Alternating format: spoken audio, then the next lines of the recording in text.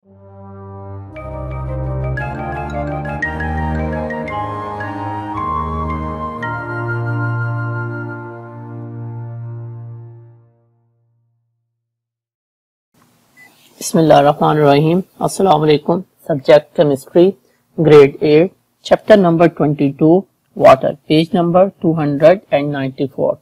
Student learning outcomes. The topics that we deal today. First is desalination, then distillation, you know very well. Flat distillation is from here. So the osmosis, we already know about osmosis, but here we deal with reverse osmosis. So let's start today's lesson. First, the topic is desalination.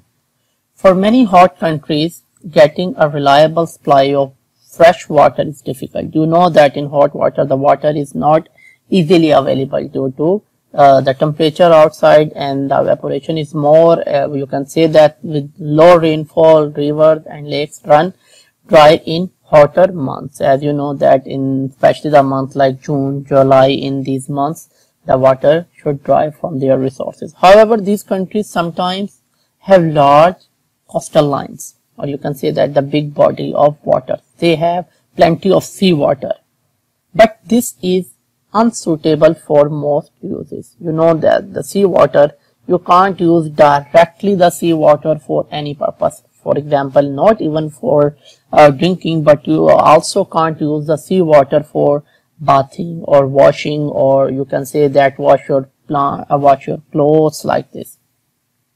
That is where desalination comes in. Special desalination plants can take most of the dissolved salt out of the seawater. You know that the seawater is mostly, you can say that they have the most thing that make it unable to use due to the amount of salts, not only calcium chloride but also the other salts also present in it, so it's unable to use directly, or from brackish water from marshes.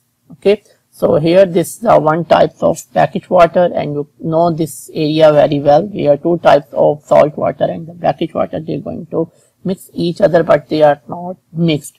Why? Because their concentration is different. Desalination produces usable water from seawater by separating water from the dissolved salt. So you can see here in this area, here this the seawater, the ocean, what's present here? Salt. Okay, so the salt that is present, dissolved salt that is present inside this water. Okay, so what happened? This ocean water moved this a process here in this. Okay, and then it move upward here. After that it go to the energy. Then after the process, whatever the process going on, the process is that remove. Okay, separate. We separating water from the dissolved salt. Then we can get here, after separation we can get here the fresh water, and that is able to use. So this water is, you can say that, is separating from the salts. Hope you understand this very well. So salts and mineral, they will get back out from this region. So very easy to understand till here. Okay, now next, you already know how distillation works. That's we done on page number 171. Water is evaporated, then cooled and condensed to separate it from dissolved solids. The process used in some distillation plants is based on desalination plants is based on distillation. So this the process here, this is known as distillation. What happened here? Here you can take the water or the thing that you want to first give heat from here down. Okay, the heat is here, right here.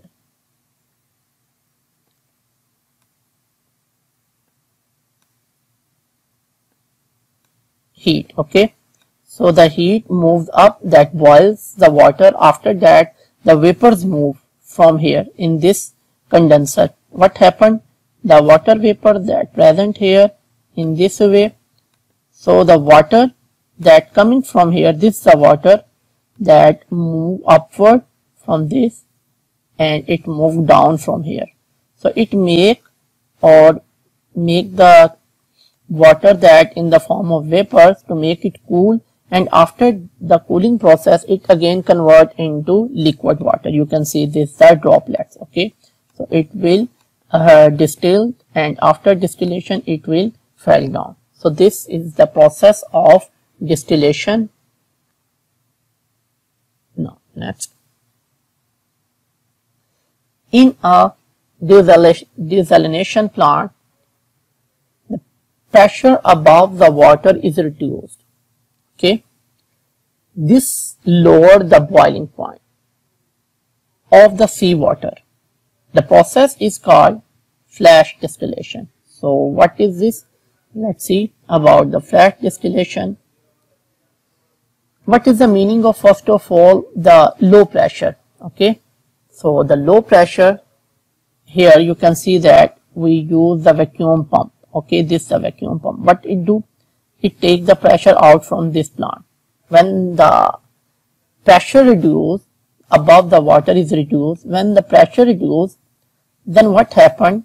The water boiling point, as we know that is 100 degrees Celsius. So due to lower the boiling point, what happened? It can boil more or lower temperature. This process is called flash distillation. So you can see here the water that coming, okay, or the condense. After that this will evaporate, and due to evaporation the condensation or the vapors are formed here, and these vapors are gathered from in this way, here and here and here, and you can collect after that this water. And this, the fresh water we all have here collected in these funnels, and you can store it where you want to use. So this cooling water discharge and then condensation discharge, then you can you store this water. But the brine or the discharge which have salt in this, what is brine?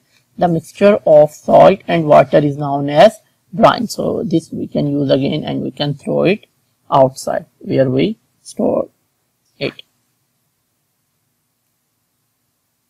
So the next slide, let's see. Another process called reverse osmosis is getting more popular. This use a membrane to separate the water and the salt. Here in this process, reverse osmosis, we use a membrane. There is no heating involved, so it uses less energy than distillation. However, energy is still needed to pressurize the water. What it means here? We know that if you want to go to the reverse osmosis, the reverse osmosis is the opposite of the osmosis, in which we need energy. The energy is not to make it hot or warm or give it in the form of heating. So heating is not involved. The energy is only to pressurize. Okay, so when for pressurize we use a pump. You can see here, for this purpose we need a pump. So pump also need energy, but in this process we use membranes. What we use, that's mentioned here, we use membrane to separate the water from the salt. So when we pass the water from the salt, this is the feed tank, then the water move in the values, and this is the next. You all can see here one by one, and then we can get the water out from the process. Today's membrane can remove 98% of the dissolved salt from seawater. However, questions of pumps and pipes is a problem. Desalination is used in Middle East countries that can use money from their oil to pay the cost of desalination. In the Virgin Islands, in the West Indies, 90% of the water used in desalinated. Thanks for watching.